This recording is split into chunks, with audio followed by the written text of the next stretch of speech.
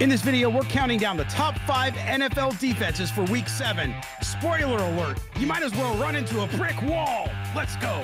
At number 5, it's the Kansas City Chiefs. The Chiefs defense is out here winning games, folks. Remember when everyone was worried about KC's defense? Well, they're holding teams to just 3 yards per carry. That's like trying to run through a brick wall covered in barbecue sauce. And on third down, only 31% of teams are getting through. They're basically saying, sure, you could try, but good luck. Let's see how they hold up against Shanahan's 49ers in that Super Bowl rematch.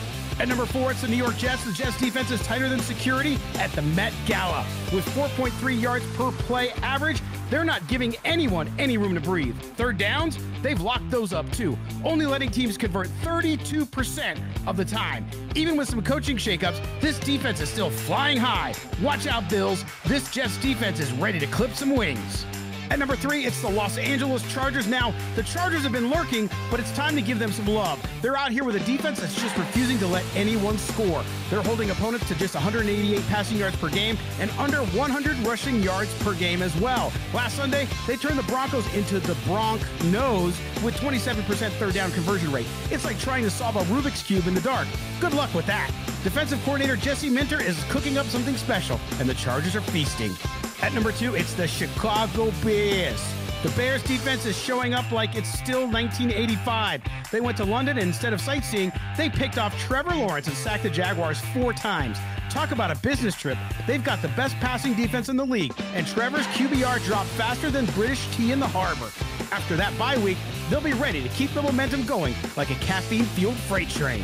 In the top NFL defense after 6 weeks, it's the Minnesota Vikings. And here we are, the Minnesota Vikings, the kings of defense in Week 7. These guys are defending better than your phone passcode. They're allowing just 4.8 yards per play and have the lowest opponent scoring rate in the NFL at 22%.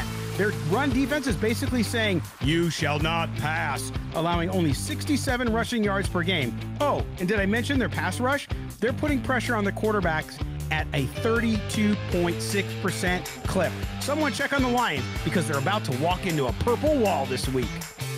There you have it, the top defenses in the NFL. Leave your comments below. Did we miss somebody? Is your team in the top 5? Leave the comments and we'll get back to you. And don't forget, subscribe and we'll see you next week.